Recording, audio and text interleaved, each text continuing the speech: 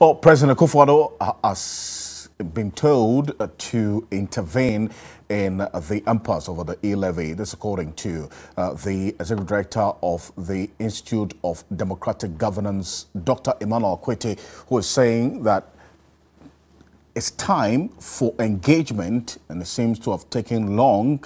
As a result, government and the majority need to sit with the minority to make some bargaining to achieve consensus. If you look at other countries like the US, whenever Congress, House of Reps, and the Senate get into a situation where they do not want to approve supplementary budgets, you hear that they are going to shut down the government. In spite of the fact that it's an informal process, nobody sees what the conversations. There are times they announce they are going to see the president, and the cameras are there. They enter and so on. Nobody knows what they talk. They come back, they go back, and then they announce that, okay, they are going to extend for 3 months. And at this stage, some engagement with the public is fine, but I think the time is gone because they could have used the break.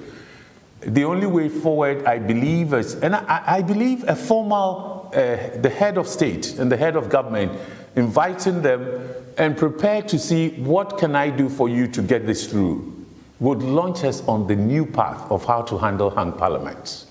It sets a standard.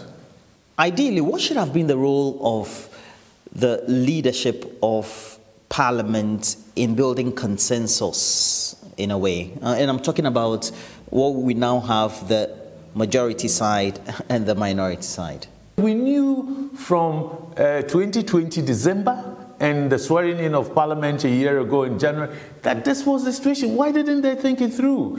Anything hanged also means that you're not going to get majoritarian vote. The votes will be split.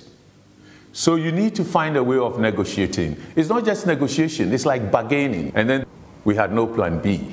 And then the usual thing is that we go out then attacking each other. So the radio becomes the arena for all sorts of accusations and so on. But you need cold-headed people locked up somewhere, trading the figures.